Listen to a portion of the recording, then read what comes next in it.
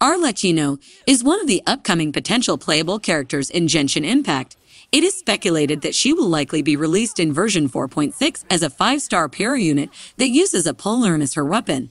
Speaking of that, a couple of recent leaks from Uncle K have shared some interesting details about the Knave's potential signature weapon and her rumored Scythe, which is something many fans are looking forward to. It is speculated that Arlecchino's polearm will be tailor-made for her, and she can transform her weapon into a scythe while performing a charged attack. Read on for more details.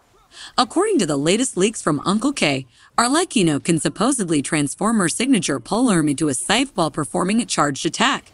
The leaker also claimed that the rumored weapon's original appearance does not change if other characters are wielding it, so this effect on the weapon might be unique to the Knave of the 11 Fatu Harbingers.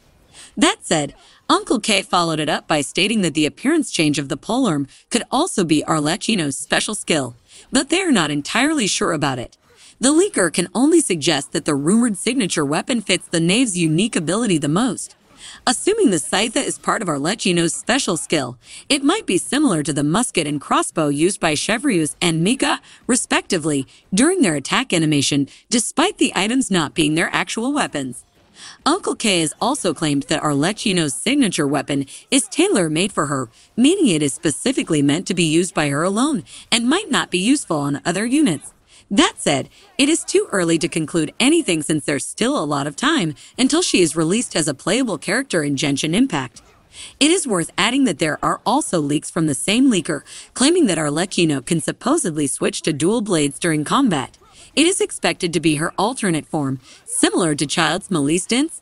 Furthermore, she will reportedly be able to generate large DPS numbers without any reactions, so it can be assumed that she will be an amazing damage dealer. Since Arlecchino is expected to be released in Genshin Impact 4.6, travelers can expect her direct marketing on March 11, 2024.